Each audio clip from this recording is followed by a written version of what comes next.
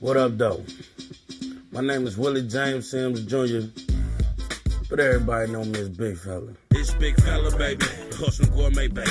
I like to welcome all y'all. It's my forte, baby. I'm in the kitchen cooking chickens, pimping, it's all gravy. Got to get that cream by any necessary means. From Detroit, Michigan, the east side. When I was little, I was what they call a latchkey kid. Being that my mama was always at work, I'm first, second grade, getting off the bus, going home. My sister 9 years older than me, so she in her own world. If I wanted to eat, I had to cook it. I used to come home sometime after school, and I always watched cooking shows. I watched Yan Can Cook and The Frugal Gourmet. Those was my two homeboys. Yan used to always chop with the knife real fast, like, you could do it like this. Cha, cha, cha, cha, cha. And I used to try that. I'd go in the kitchen, and I always talk to myself when I cook. Do the damn thing.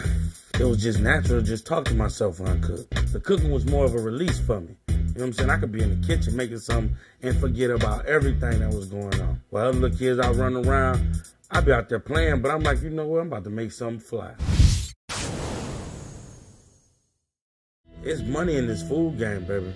You understand? Like, our whole culture done been sold.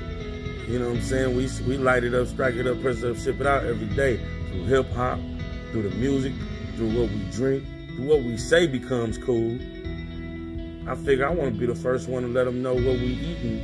All-American meal got a little value to it too, from an All-American player. And I was like, hey, I got the opportunity to take this to the world, so here it goes.